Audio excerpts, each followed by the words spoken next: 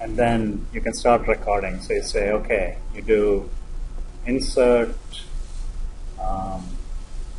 line, let me call it, give it an appropriate name, and let's say 2.6, 0 to 2.6. That's the radius of the pipe. It's a little bit scary that I remember it. Increase the sample size.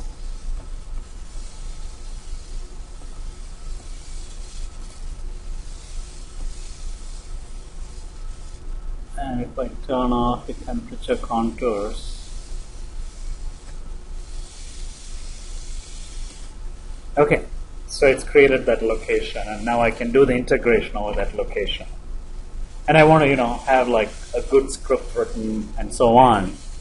And then if I want to stop the video, and then what I do is I leave a little bit of time at the end, maybe 10 seconds. I'll tell you why.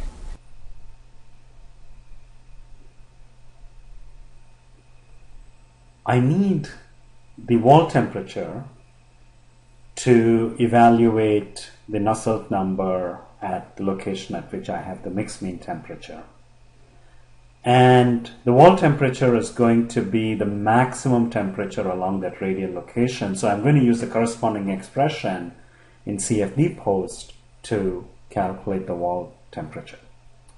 So I'll go to expressions, right click and say new, and I will call this TW at 267.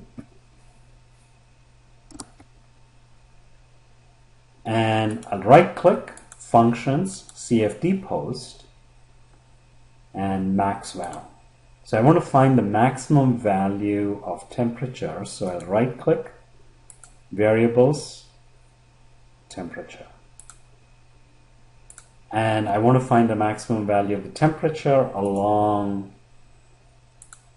x equal to 2.67 meters, that radial line. And apply. So that gives me the maximum value at the wall temperature at that location.